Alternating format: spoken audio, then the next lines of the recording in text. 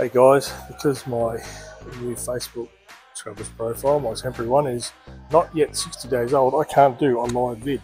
So anywho, let's do a video, see where we're at. So I've done the final polish out on it, and she's ready for coating.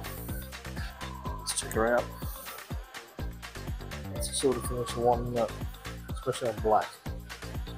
It's not bad at all. So I'll make this quick so it's not too long a vid.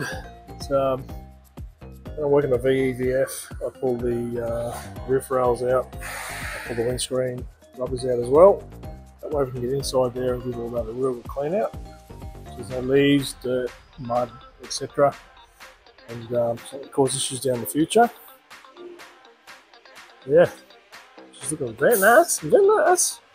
So this one, as I stated before, the previous coating that I had applied to it, which was not IGL, it was a different company. People probably know who it was, people may not know who it was. I don't want to say names because I'll get in trouble. So it failed quite dismally. And unfortunately it's something I've seen happen to a few cars. This will be number 5 I think I've done.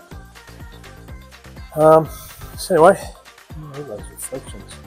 Isn't that cool, eh? Let's do that. Beautiful.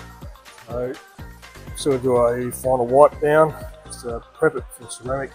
Just make sure we remove any of this polish residue and get the ceramics going to bond. So this one's getting IGL Elixir, which is a 3-year durability coating, and it is also highly repellent to water spotting and chemical, really high chemical resistance.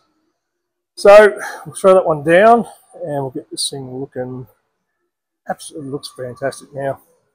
Hard to believe the age of it, and yeah, stunning. Anyway, I'm going to keep moving, I'm going to get this thing done. But yeah, enjoy.